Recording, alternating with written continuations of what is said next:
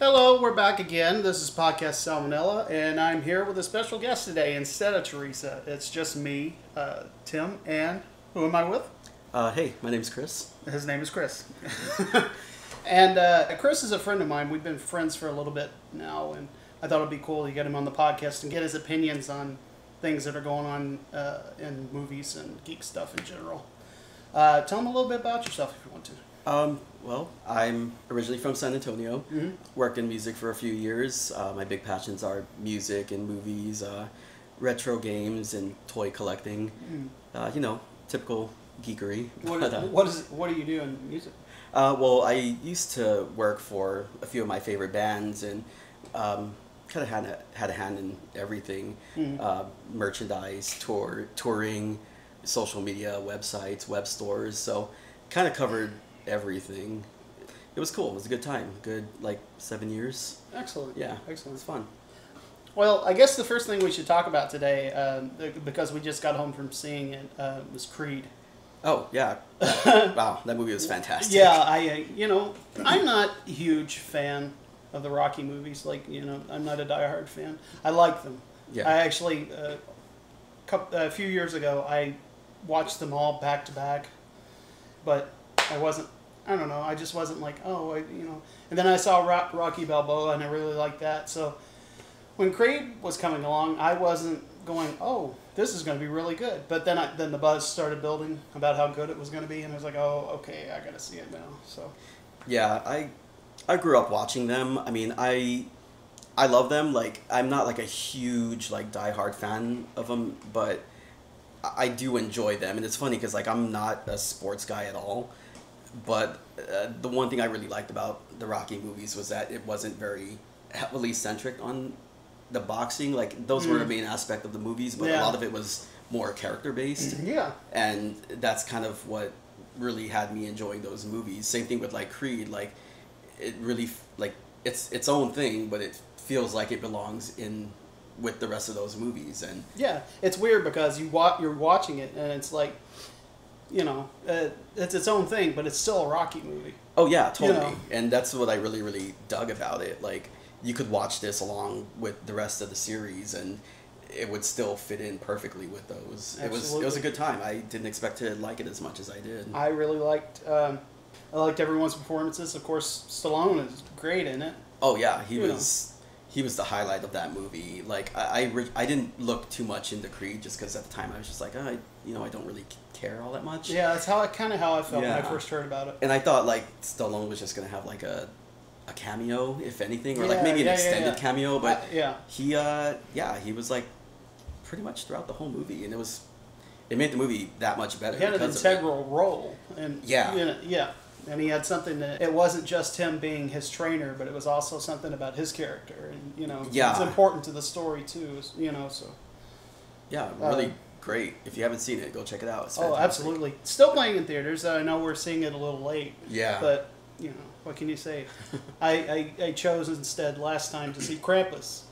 Yeah. Which you haven't seen yet. I haven't seen it. I hear it's a good time. Krampus? It was excellent. It was like, I described it as like Jumanji, but Christmas. Okay. A Christmas Jumanji, but with like a hard-edged PG-13 sort of edge. Kind of like Gremlins, I guess. Like, and also it felt like an episode of Tales from the Crypt a little bit to me. Okay, as right well. on. So it was really great. Go out and support that because that one is really good. Yeah, I gotta go see that. Yeah, it's really good. Probably next weekend if I can. Trailers this week. We've seen quite a few trailers dropped over the week. We saw the trailer for the new X-Men. What's it called? Apocalypse. Apocalypse? Yeah. Yeah. And yeah, I kind of felt the same way. I was just kind of like, well, that doesn't look great, but I mean, I'll see it. Yeah, I mean, and I don't want to sound like I'm not. I don't support the X-Men movies. I really like the X-Men movies. All that I've seen, I even liked aspects of the really shitty Wolverine one, but not everything because it was shitty. yeah.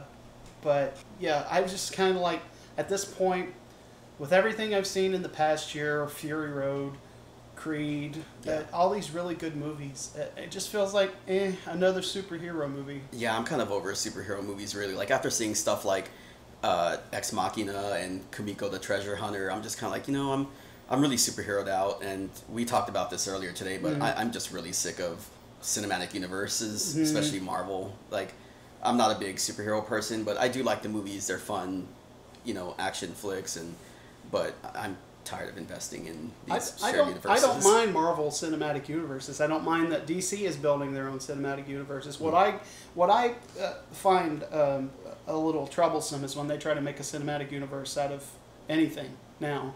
Like they're trying to make a Ghostbusters cinematic universe. Yeah, they tried that with Spider-Man, and that kind of ruined that franchise. Yeah, the reboot of it anyway. Everybody's trying to be Marvel and Marvel's success, and rightly so, I guess, because they're trying to find ways to make money. But sometimes the project, Ghostbusters, all it is just a simple comedy premise. There's nothing that lends itself to make it a cinematic universe. No way. I mean, forget that that's an all-female cast. I don't care about that. That has nothing to do with it. That has nothing to do with it. It's the fact that they're trying to horn in on something that doesn't need to be horned in on. Yeah, and also too, it's just totally unnecessary. It's like, it's a huge franchise based off of 2 movies and a relatively good animated series, but you don't really need to go any farther than that. It doesn't justify a reboot. Like, I get why it's the brand, it's Ghostbusters, like that name alone, it's gonna sell tickets, but it's just like, you don't need to do that. Like, come up with something new. Like, it's just really, really unnecessary. And I mean, I'll go see it. I'm curious. I'm not like gung ho about it. It's interesting. Like, it's the same thing with what they did with like RoboCop, and I think there's potential there, but I'm not gonna get my hopes up about it. So it's just one of those things where it's like, we'll see what happens with it. I don't think they're gonna do a shared universe situation with it. There's talk about it, but I don't think they're gonna do that. That type of franchise doesn't lend itself to something like that. So I don't think so either. But we'll see. We'll see. It may turn out to be a really great movie, and they can do something with it. Yeah, you know what? I don't know. I hope it's a good movie. I hope it's funny. I hope it's fun, and I hope it's a good time. I don't want sequels. I don't want anything further than that. I just want like a good time at the movies. Yeah. So that's all I care about. Yeah, pretty much. That's all I care about the Star Wars thing. We were talking about that earlier. It's like I really love the original trilogy and don't care for the prequels, and I don't care about the merchandising, the parodies, all of that stuff. All I want is a good Star Wars movie, or even just a good movie, period, to come out of that franchise. That's all I want.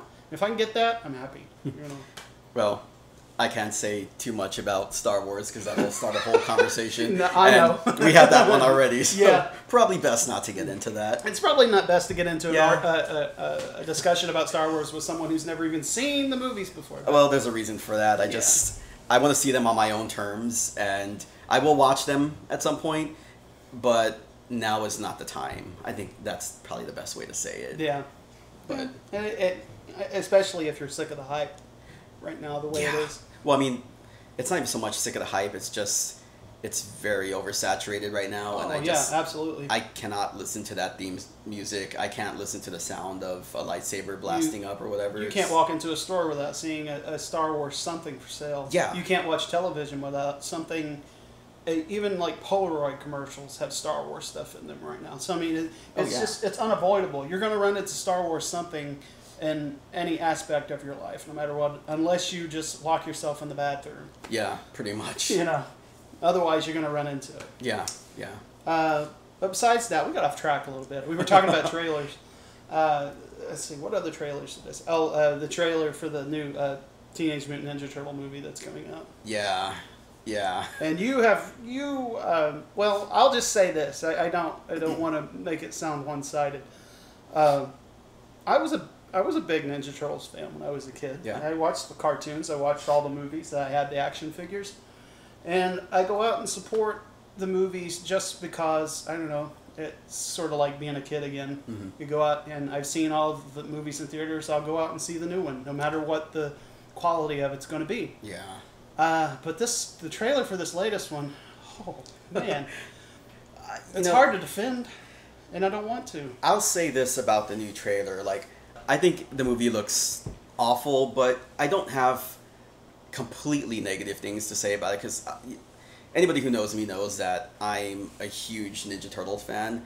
It's, some people grew up with, like, Transformers and He-Man and, superhero stuff like Batman and Superman. And for me, mine was always Ninja Turtles. That was just something that grabbed me for some reason, and it's always stuck with me to this day. And it's probably not just a nostalgia thing, but that is one of those things where it's like, that is my reminder of childhood.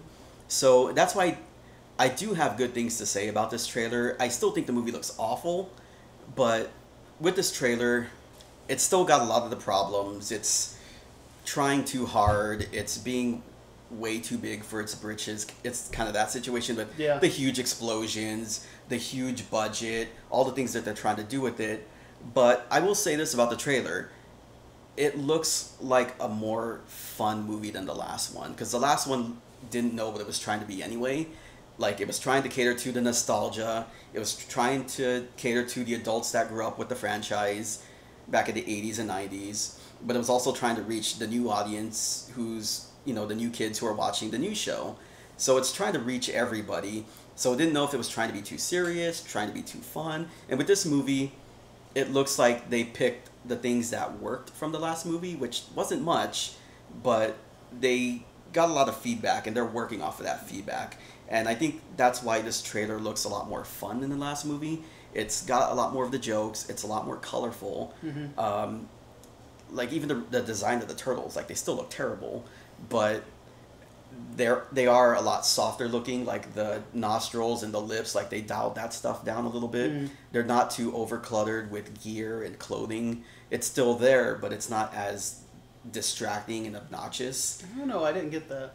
I feel like they look the same. They don't look much different to me. Well, again, I went like kind of geek mode on it. I did some comparisons, and there are some definite redesigns. Like, some of the characters don't look as bulky. I mean, they still look huge and obnoxious, but it's not as bad. But they're also taking a lot of, like, fan criticisms. Like, it seems like this movie is really kind of like a live action version of the 80s show, in the sense that, like, okay, the turtles are now out in the open and in public now. It's a lot more jokey. It's a lot more fun in tone. You've got, like, their new turtle van. You've got Casey Jones and Baxter Stockman, and the biggest one, Bebop and Rocksteady, which, I originally said, like, there were two things that I really liked about the trailer. One was the use of It's Tricky by Run DMC, until they remixed it, which was awful. But the other thing was Bebop and Rocksteady, and that's because they were a huge staple of the original cartoon show. Mm-hmm. And when we were kids, like, we were most familiar with that show. Yeah. We wanted to see those characters on the big screen, and we never got that with the original movies. I think so too, because you watch those original movies, and the only thing that really carries over from the movies is the Turtles, Splinter, April O'Neil, and Shredder, and Casey Jones. Yeah, sort of. And the humor. And the humor. But I mean, as far as characters. Oh, yeah. You get, there's no Dimension X, there's no Krang, there's no Bebop or Rocksteady, Definitely not. There's no Baxter Stockman. Yeah. So you have, like, let's see, 1, 2, 3, 4, 5 movies without any of that stuff in it, and then suddenly they just cram it all into one movie. And it's interesting, because that's kind of the thing that we all always wanted to see as kids, and it looks like that's what they're doing in this movie. Like, but it feels too late. It feels like, why didn't they do that 10, 20 years ago? Yeah, when it was still lively and fresh. Now it's just like, we've heard the feedback, so we're going to throw all this stuff in there, but we're still going to make a shitty movie. Well, there were reasons at the time. Like, even when Secret of the Ooze was being made, they wanted to have Bebop and Rocksteady in the movie, but because Fred Wolf Studios, they were like the production company behind the animation, the animated show. They held the rights to specific characters for the cartoon. Oh. They didn't want to let the filmmakers used the characters Bebop and Rocksteady, and that's why we got That makes sense. Toka and Razar, because you know Right. even as kids, like we all wanted them to be Bebop and Rocksteady, and it wasn't like we had two giant villain mutants, but it just wasn't them, and that's really why. Didn't they have action figures of Toka and Razar? Yeah, they did. They even appeared in a couple of episodes of the original. I don't remember that. I just remember them from the movies. Yeah, they even popped up in like the Turtles in Time video game as well. I played the shit out of that first Turtles game, and I played the shit out of the arcade game.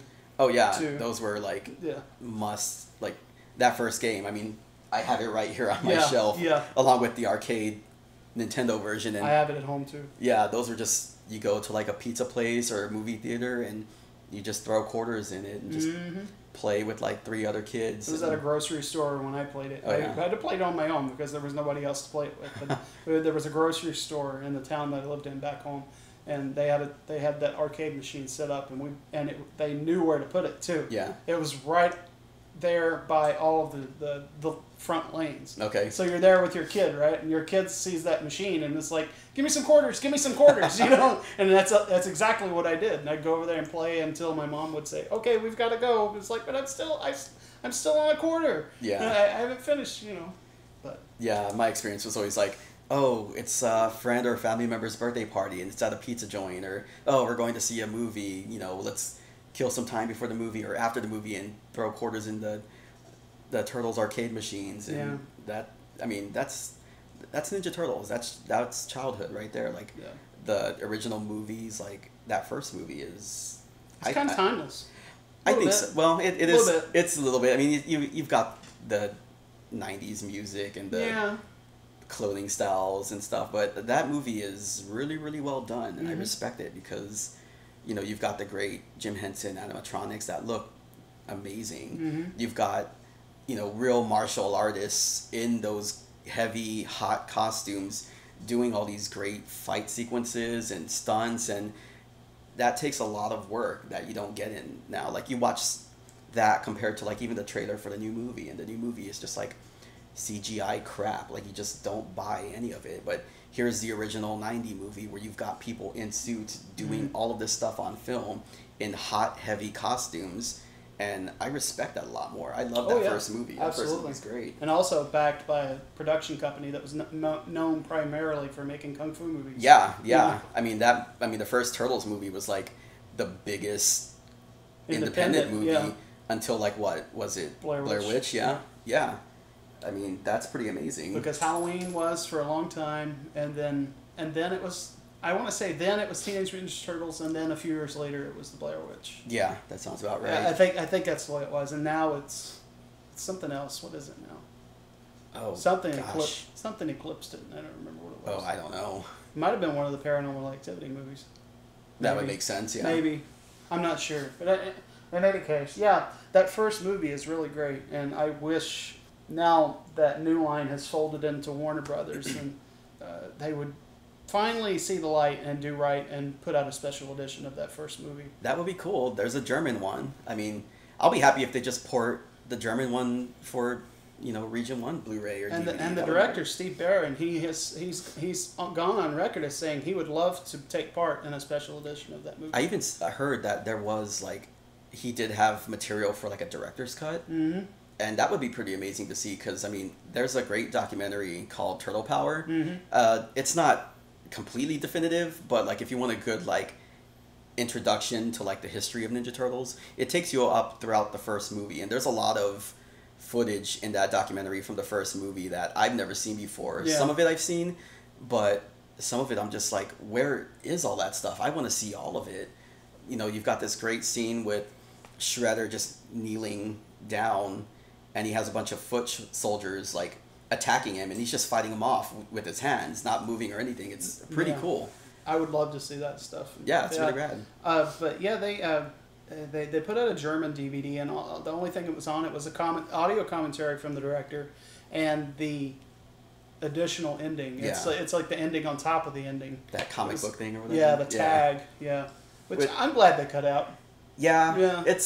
It's cute, but it's cute. Highly unnecessary. Highly unnecessary. I think the movie ended perfectly with them saying "Cowabunga" on the rooftop, and then the whole movie built to that climax. Yeah. And everything after that is just unnecessary. Yeah, you don't need anything else. Yeah. Start playing Turtle Power by Partners in Crime, and Right. you're good. I love that song, by the way. I remember being at, I think it was at my grandfather's house, and I was watching Night Tracks. Anybody remember Night Tracks besides me? That sounds familiar. Came on TBS. It was their version of MTV. Oh, I don't remember It was that. the only. We didn't have MTV where I lived. It was the only way to watch music videos for me. Okay. And and I would wait for that to come on so I could watch it, and I was very happy when it did.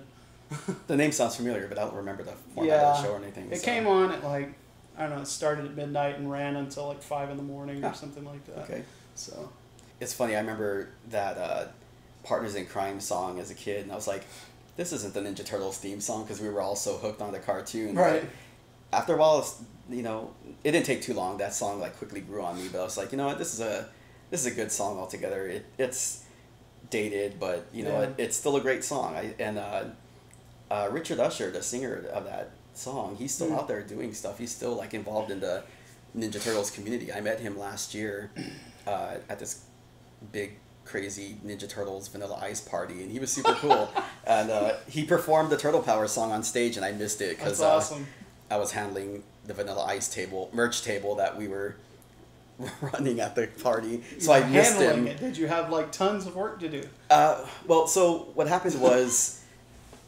So the story behind this is this guy named Jared in Dallas. He was turning like 32 or 33 or something, and he wanted to throw this huge party where it was going to be like Vanilla Ice, Coolio, and like the Ninja Turtles. Mm-hmm.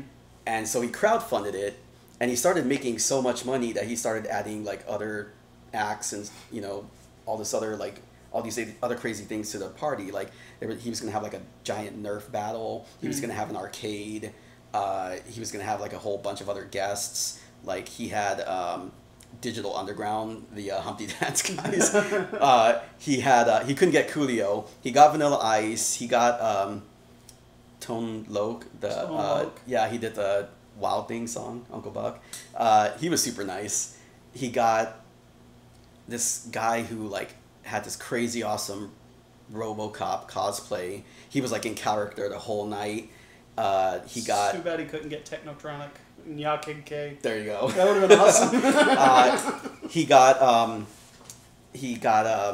Oh, why am I blanking on her name? Claudia Wells. She played Marty's girlfriend Jennifer in the first Back to the Future. She was there. He got Kevin Eastman, one of the co-creators of Ninja Turtles, to be there.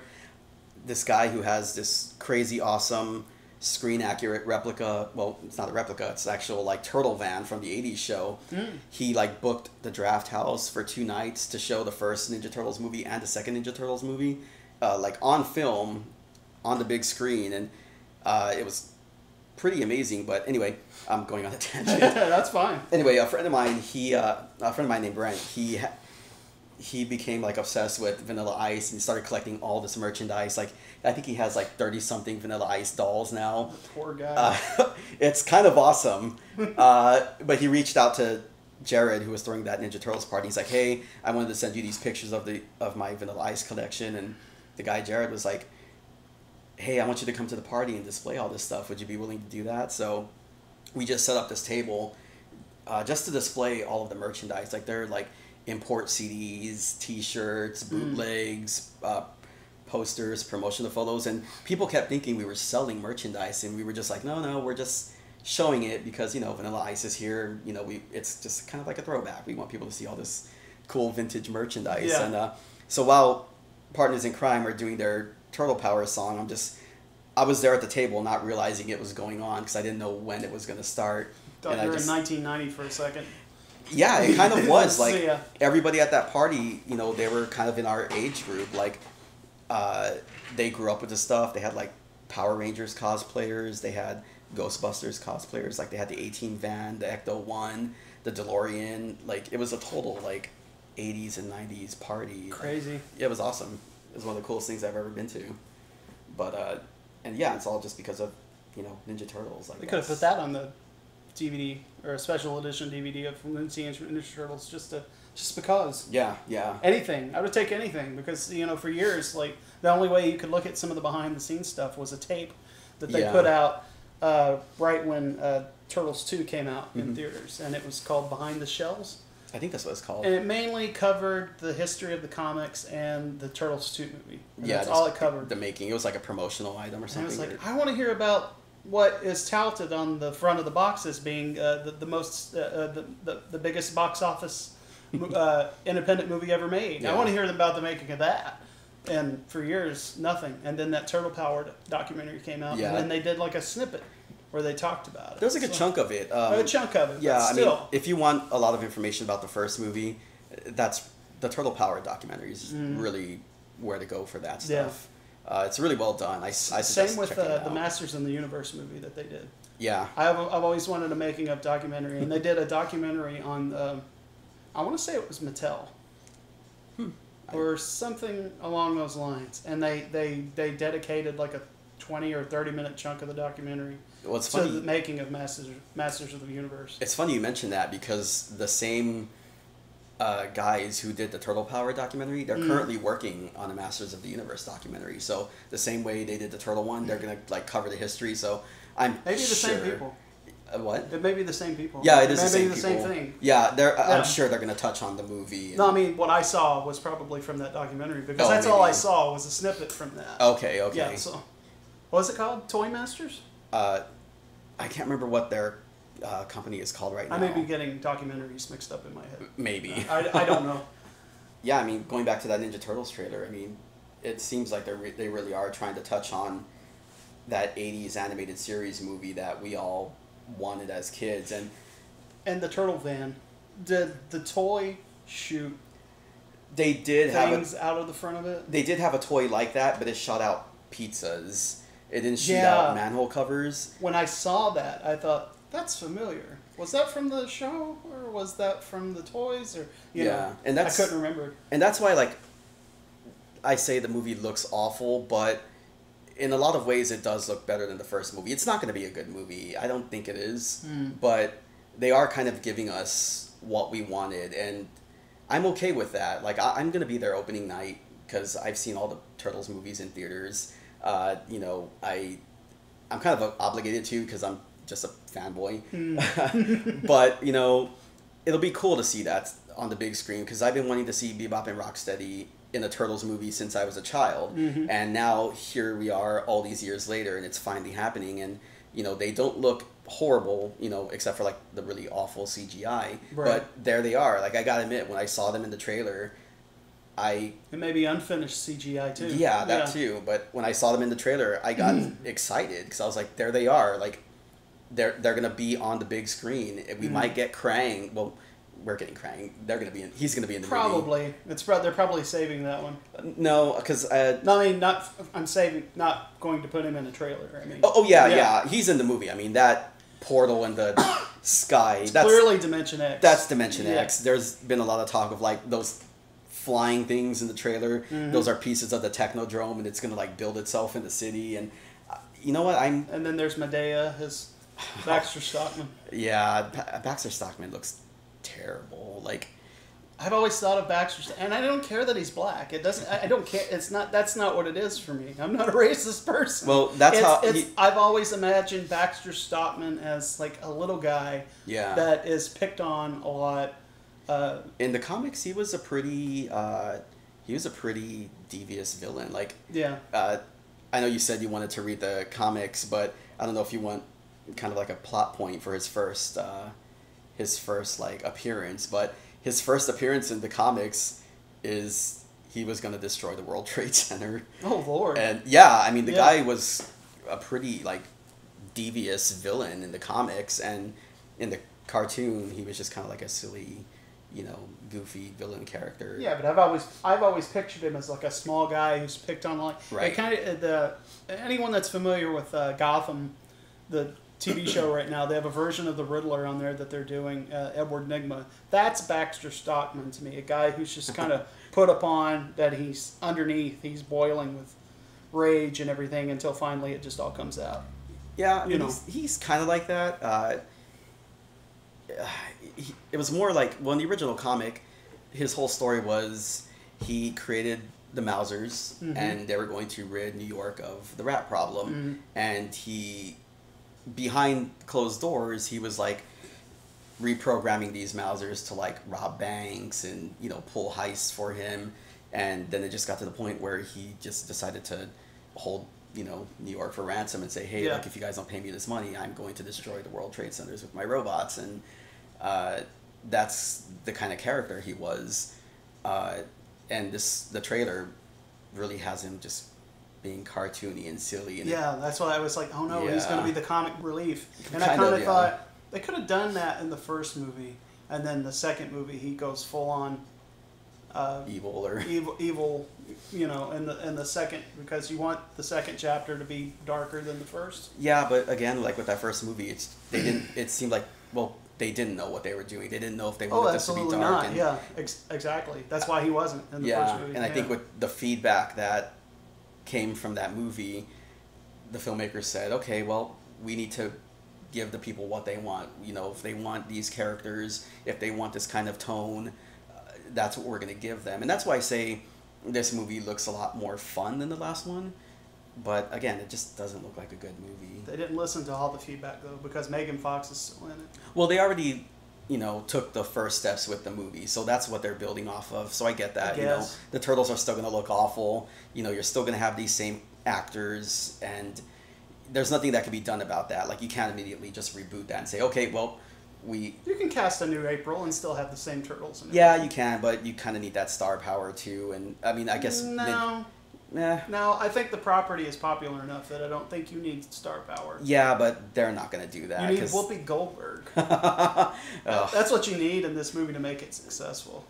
Yeah, let's hope that doesn't happen again. And also, what's the guy's name from Arrested Development? Will Arnett. You need Will Arnett to make this movie successful. I think they're going to dial a lot of that back. I hear the Turtles are going to be front and center for this movie, which I'm totally fine with, because you look at what they did with the Transformers movies, and man, those are bad movies. Like, the Transformers are not the stars of their own movie, and that's horrible. I mean, those movies are horrible in general, but that's also just noise is the star of that movie. Visual and oral. Noise. It's just constant noise. Yeah, I mean, there's so many things wrong with those movies, but you know, when I saw that friggin' podcast about what's wrong with them. Oh yeah, but I mean, when I saw that first Ninja Turtles reboot, I mean the recent one, I sat there in the theater and I wasn't mad at the movie. I was just kind of sitting there like, this is a whole lot of nothing that I'm watching, and it's not making me mad.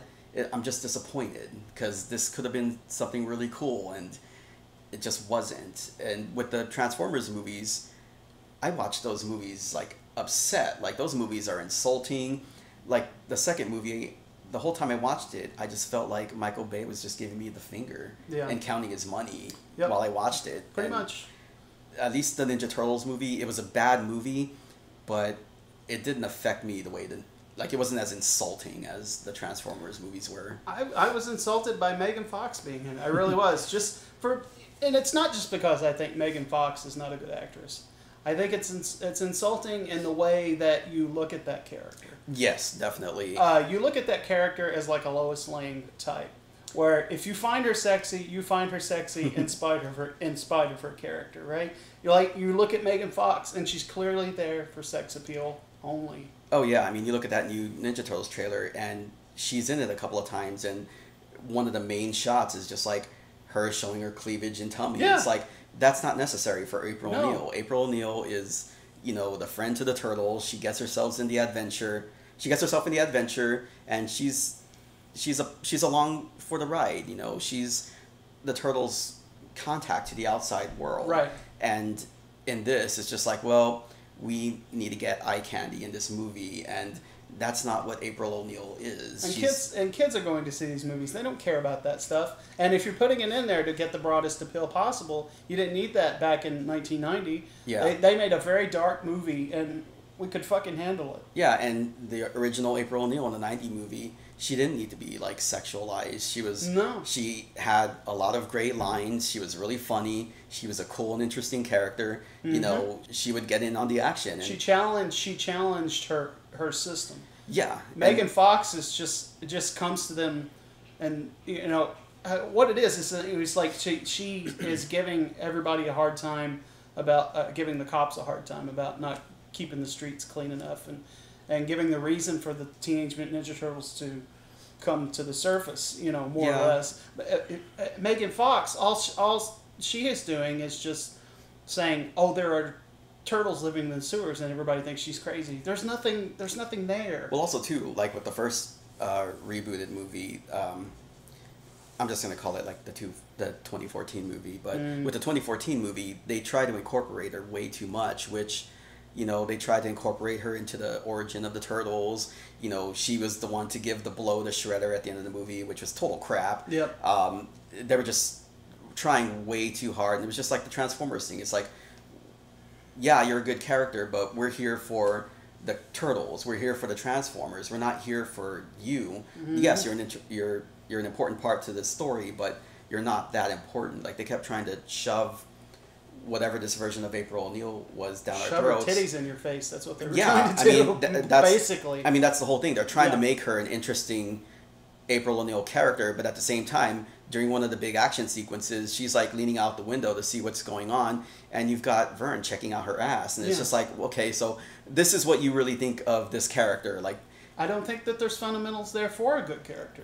There could be, but they already ruined it so bad in the 2014 movie. It's just like, it's going to be really hard to redeem that, and with that tummy and cleavage shot that was so important, we needed to throw that in the trailer. Right.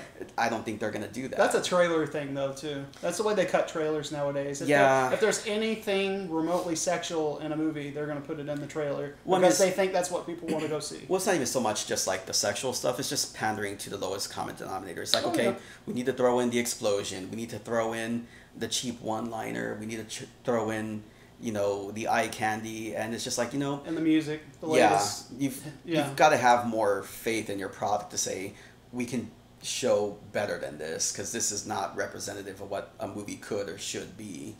I'm not surprised, though, the things that are in the trailer are in the trailer. I'm not surprised. I wasn't either. I'm not surprised that the Turtle van is there shooting manhole covers. I'm not surprised Bebop and Rocksteady are in there. I'm not surprised that Baxter Stockman is in there, because that's their way of saying, hey, we're doing better. But that's the thing. Like, you've got in the first movie, one thing that I found interesting was that in the first movie, and this kind of goes back to the whole April O'Neil thing, but you've got Michelangelo having a huge turtle boner for April. I mean, one of the first things he says about her is, "Hey guys, I got dibs," which is, and also too, actually one of the first things he says is, "She's making my shell tight." So it's like, okay, great, turtle boner joke in the movie. Right. Like, you know, I made that as a joke, but I forgot they actually said that in the movie, which is awful. But, like, that was the interesting thing about this new trailer. Like, they were showing us, hey, we listened to all your feedback. Because, like, when she meets Casey Jones, and it obviously shows she has an interest in Casey, when Michelangelo appears and realizes this, he doesn't get jealous. He doesn't, like, say anything about it. Like, he quickly switches tone, and he's like, oh, so you guys are a thing. Like, okay, like, I'm not going to be, like, gross, creepy, perverted, like, you know, Mikey about this. Like, I'm just going to let that go. And I think they're probably going to ditch that, which I hope so, because that was, you know, the way Michelangelo's been portrayed in the past has not really been that great, because he's the goofball, lovable, like, party guy. But a lot of people take that as he's dumb or stupid, and Michelangelo's not. So I could live with the stupid portrayals of Mikey, but in the 2014 movie where it's like creepy, perverted Michelangelo, I'm like, that's weird. I'll take the stupid Mikey over this. Yeah, I'd rather he be dumb than creepy and perverted. Yeah, and I think with that trailer, I think that's kind of what they were trying to show us. Him just kind of like throwing that Mikey away. So I think that trailer did some good things. And you can also notice that now Will Arnett is a third wheel. Yeah, I think they're all going to be third wheels. I mean, with Casey Jones, I'm sure April O'Neil is going to be a big part of it, but they're not going to try and shove her down their throats. Like, she's going to be a part of the ride and the fun. When you think about it, you think about Will Arnett's character from the first movie. Totally, what's the word? Superfluous? Yeah. Superfluous? It's totally superfluous. And you could take his character out of the movie and nothing would change. Like, it's still the same movie. He has no bearing on the plot whatsoever. So you wonder, why is he there? He's there to be the voice of the men in the audience. Well, he was also that's his purpose in the awful movie. comedic relief as well. But sort of, but he's mainly there to be like, hey guys, I think she's sexy too. Yeah, there was a lot of that. And yeah, that's. I mean, he was the one who was checking out her ass when she was leaning out the window. But he's not a love interest. Now she's going to have a love interest. Yeah. And so his role is essentially over. They could have just not had him in the movie and it would have been fine. It was interesting because we'd never seen his. I mean, again, like with the 2014 and the new one coming out, again they're touching on all the 80s stuff. Like, you know, we've never seen his character in the movie before. He's only existed in the 80s cartoon, and so it was kind of interesting to see him. The same way it's going to be interesting to see Bebop and Rocksteady. Now, he wasn't done well, and he was a really crappy part of that movie, but he was there, and it's like, okay, well, we got him, but we didn't really want to see him. We wanted to see Krang and Bebop and Rocksteady, and with this movie we're going to see that. So I gotta admit, I'm really interested in seeing that. I don't have high hopes for the movie. Casey Jones is kind of a letdown. Casey Jones looks like he just stepped out of a show on the CW. I wouldn't know anything about that. Just a lot of sexy supermodel looking people. Okay. And he takes that mask off. He's like, "Hi." Yeah, you know, he's like on oh dear. He's on a superhero show, isn't he? Is he? Yeah, I think he's like on the Green Arrow show or anything. Oh, okay. But I haven't seen that. So I read that on the Ninja Turtles forums because I'm a big geek.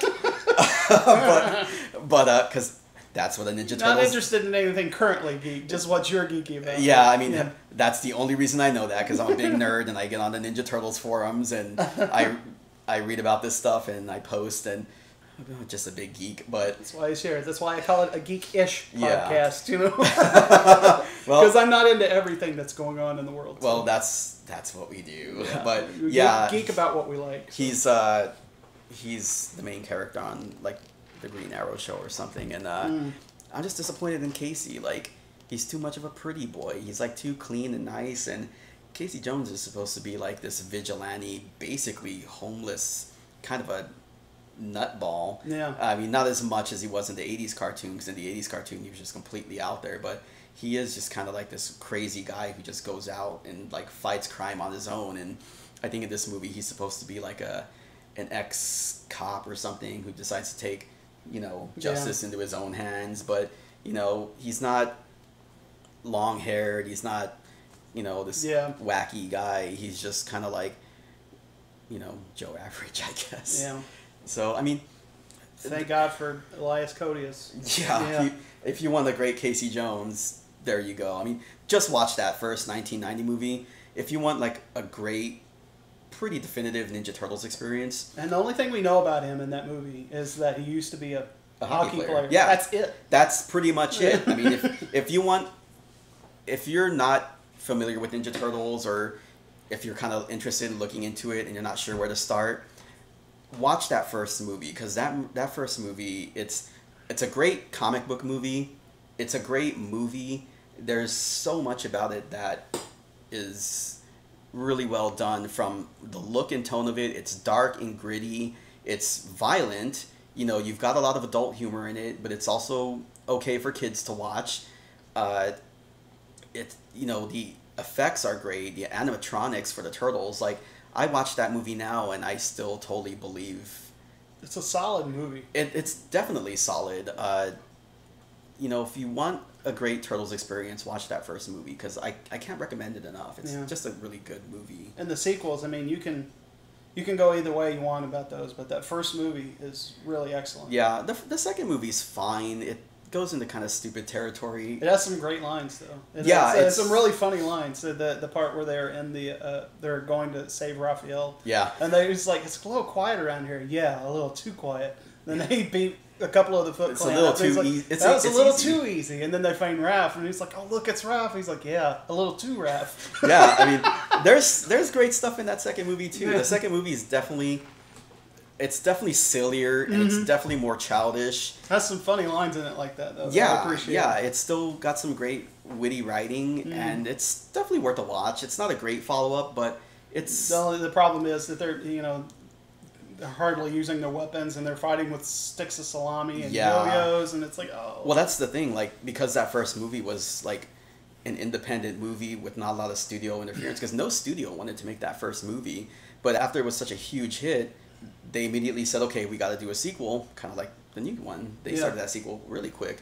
But with that original series of movies, the first movie was a hit. They wanted a sequel, but there were problems with the first movie. They got away with a lot more because it was independent. They could have it be dark and gritty. They could have it be more violent. They could get away with the cursing. Yeah. And then when the studio came in and took over, they're like, okay, a completely different thing. Yeah, we can't have the cursing. Mm-hmm. We got to have the movie be brighter. The turtles can't use their weapons. Yeah. So yeah, I mean, there was a lot of stuff working against that movie, but it's still a fun watch. It's not horrible like the third one. I was about to say the third one. You know, the third one isn't really that bad because it has. Well, I guess this doesn't make or break the movie, but I like. I can't remember the guy's name. I like him so much that I can't remember his name. Stuart something. You got me. I barely remember the third movie. I don't remember. Well, he's been a villain in a lot of movies. He's a British actor. He was in Hot Fuzz. He was in. Okay. He was the villain in Lethal Weapon 3. Okay. He was the villain in No Escape, if you remember that movie. The name's familiar, but him and Ray Liotta stuck on an island, and he's the bad guy. Yeah, that sounds familiar. Yeah. I never saw it. That wasn't a well-received movie either, but he was great in it. Okay. But yeah, him being in it kind of makes that movie a little bit for me. Of course, I liked it when I was a kid. But then I grew up and realized it's not a very good movie. But it does have one over on the second movie in that the turtles actually use their weapons. True. The entire movie. Very true. You know. I have a weird thing with the third Turtles movie because I saw that movie in theaters as a kid. Mm-hmm. And, you know, when you're a kid, you go to a movie and you're kind of accepting of a lot of stuff. You know, you're a kid. You're seeing a Ninja Turtles movie. Exactly. What could be wrong with that? I have had this conversation so many times with Teresa where it's like, you know, you watch a movie when you're a kid and you have no bearing on whether or not it's a good movie or a bad movie. It's just a movie. You might not like it, but it's not, oh, that was bad. Oh, that was bad. It's just a movie. Yeah. And it doesn't, until you start getting older and you just start forming opinions about things. Oh, no. Well, this is where my weird thing with the third Turtles movie comes in because that's when I first realized that I was seeing a bad movie. And it's, again, I'm a kid in the movie theater watching a Ninja Turtles movie. I should be going crazy and having a blast, but I was sitting there like, wow, this movie's, I'm not having fun. I'm not liking this. And it was really just one of those weird eye-opening experiences where I'm just like, I'm seeing a bad movie, but not only that, I'm seeing a bad Ninja Turtles movie. Like, how is that possible? Yeah. And I think for me, you were talking about that, I think for me it was either The Lost World, the second Jurassic Park movie, or Batman and Robin. One of those where it dawned on me that this is not good. I don't, you know. Batman and Robin, it's too blatantly obvious that's a bad movie. Yeah. But, I mean, after seeing, like, the Burton movies and even, to a lesser extent, Batman Forever, nobody could have expected that movie to be what it was. Well, right off the bat, they've cast Arnold Schwarzenegger as one of the villains, and I'm like, are you going for campy? You know? Sorry, I was laughing to myself at the joke you just said, because you were like, right off the bat. Huh? Yes, right off the bat. Yeah, I saw that movie at the Dollar Theater, and I didn't even stay till the end. Was it worth $1? No. Man, they spent a lot of dollars on that movie, but it wasn't worth even a penny. Yeah. It's just a bad movie. Yeah, that was pretty bad. I'm surprised that you had that experience, kind of, because that's later. That was like, what, 97, 98? Yeah, that's what I'm saying. I don't know if I saw it in theaters. Teresa asked me about that in a previous podcast, I think. I don't remember if I saw that in theater. I know I didn't see Batman Forever in theaters, and I was upset with my mom over that, because I really wanted to go see it and never did. I saw all of them in theaters, except for, like, the Nolan ones. I saw all the Nolan ones, yeah. I saw a double feature of Batman Begins with Land of the Dead. Oh, okay. Yeah, it was a very strange double feature. That's weird. I saw The Dark Knight and The Dark Knight Rises in theaters, but I didn't see Batman Begins just because I didn't care. I saw The Dark Knight at midnight, the day it came out. Mm-hmm. Like, it was the midnight screening of it, the opening screening of it. And it's the only time I've ever done anything like that. Really? Oh. Yeah. I just thought, I'd never done it before. Like, let's just try it. Let's see what happens. We showed up like 2 hours early, and we were the first people in line. There was a line. Yeah. And so we got the best seats and everything. It was great. It was sort of like a religious experience where you go and you see a really good movie with a really cool crowd. Well, I think the fun thing about doing those early screenings, because I love to do them, and I think one of the fun things about it is that you're seeing it with your people. Like, these are the people that are so into it. Yeah. They want to be there for the first showing. Right. And you're kind of there with people who are not going to be crappy or annoying because they're there for the same reason you are. They want to see that movie. You wait, like, opening weekend, you see it, like, on a Saturday or a Sunday, people are probably not going to be, like, as into it as they would, like, those first screenings. And that's what's kind of fun about it. You're kind of seeing it with your people. Yeah. I've seen some of the X-Men movies for those early screenings. I saw that fourth Indiana Jones movie, and that wasn't a fun experience. But you were there with people who love this series. There was a guy dressed as Indiana Jones. There is stuff in that Crystal Skull movie that's it's not worth it to make it, but there's still stuff in it to appreciate. I can't even really remember much of anything about like that there's movie. some pretty good little things in it. Like I said, it doesn't make the movie, right? But there's stuff in there where you're like, okay, that was all right, that's okay. But then after that, you're just like, this is horrible. Having Marion back was awesome. I just wish she could have done more. Yeah, she didn't really have anything to do. Yeah, that was she was just there to introduce. And it's like, this is your son, and after that, she has no purpose really. Yeah, she really doesn't do much, which sucks because Marion was such a cool character. Mm-hmm. I mean, feisty, plucky, independent woman. She was tough. I mean, she was a great like partner for Indy. Like they just worked on so many levels. And yeah, I mean, she's one of the coolest characters in that series. You know, I mean, I rank her right up there with Indy. Like if I had to rank my favorite Indy characters, it would be Indy, Marion, Indy's dad, Sala. I noticed you're leaving out someone intentionally. I like Sala, but no, that's not who I was thinking of. Brody, no. Marcus Brody. No. What is his name? Belloc. No. Molaram? You're way off the mark. I know. I think I might be doing that intentionally. Willie Scott, dude. Oh, yeah. Let's not talk about her. Okay. I thought it was an intentional thing. I really did. Oh, I forgot Short Round. Short Round. Short Round's cool. No time for love, Dr. Jones. I don't know why Short Round gets so much crap. I like Short Round. I liked him too. I don't understand why people didn't like him. He's fun. He's way better than Shia LaBeouf. Yeah. I you know what? In Crystal Skull, I kind of wish it was a grown-up Short Round instead of... Yeah, that would make more sense, right? That would have been cool. Yeah. What happened to him, like, in all those years? Where did he end up? Sweatshop. Oh. Well, good night. Oh, that's horrible. Oh, man. But, yeah, you know, with these new movies, it's really difficult to get excited about them because they could go either way, and the way things are going... it seems like they're all just going to go downhill. And, you know, with X-Men, with the very lackluster reactions we both had to it, you know, and Ninja Turtles, and I can't remember. There seems to be a trend where the people that are making the Marvel movies, they get it. They understand what people want out of these movies. Yeah. People that are making the Turtles movies, they don't get it. They're just like, they want more characters, but they still want to make the same crappy movies. They don't want to put any kind of character into it, or they don't want to put anything with any real grit or any real substance into it. Yeah. They just, they like those characters. Okay, let's shove more in, and maybe they'll like these movies better. Well, filmmaking is very different from what it used to be. I mean, we were talking earlier about how I get really bummed out because you don't have movies starring people like John Candy and Rick Moranis anymore, where you could have these guys be the main leads of a movie. Nowadays, you can't have any like kind of schlubby guys like that.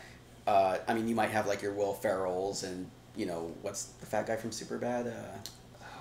Jonah Hill. Yeah. And it's like, okay, yeah, these are schlubby guys too, but they're not funny. They're not charismatic. No.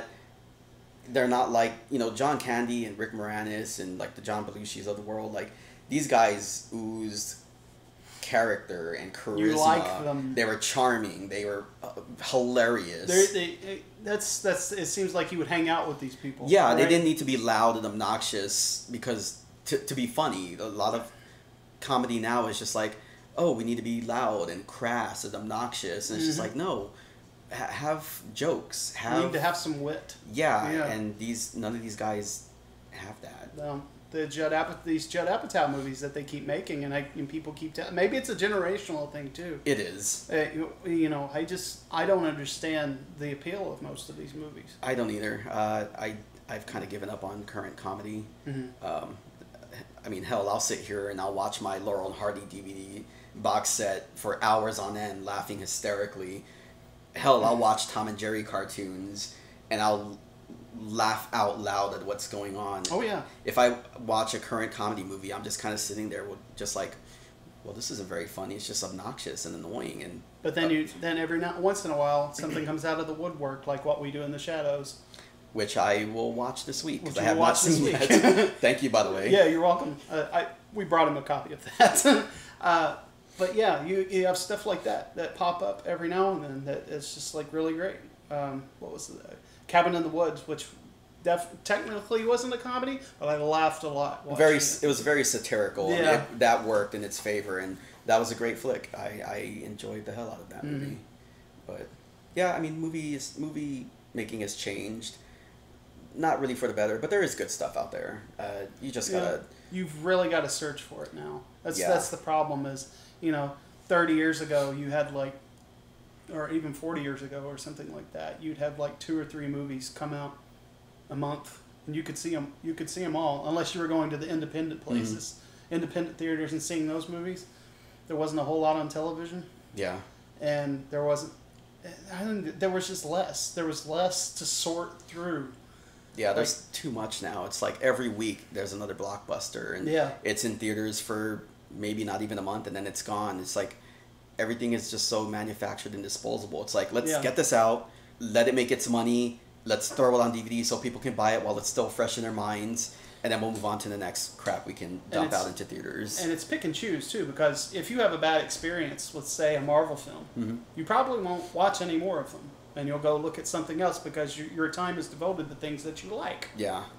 So it's, When we look at the summer, I mean, we had, Mad Max, and then immediately after that it was like Avengers, and then it was Jurassic World, and then it was Terminator, and it was just like whatever else crap came out this summer. It's just like, let this stuff breathe and be what it is. But, I mean, that's just not what it is anymore. It's a product. And a lot of it is. It really is. Yeah.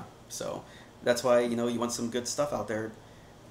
Go see Kumiko the Treasure Hunter, Ex Machina, or Fury Road. Yes, see Fury Road. Fury Road was fucking amazing. Yeah, one of the best movies I've seen all year. And people get, it's funny now that it's out there in the world. Everybody keeps saying there was CGI in that movie, and I'm like, nobody said there wasn't any CGI. It's the fact that it was used the way CGI should be used to enhance instead of make the actual movie. Everybody thinks CGI is what we need to make movies, and it's not. You need that to enhance aspects of the movie. Yeah. But it's like Dash versus Evil Dead, which we haven't talked about, but we'll have to do that sometime.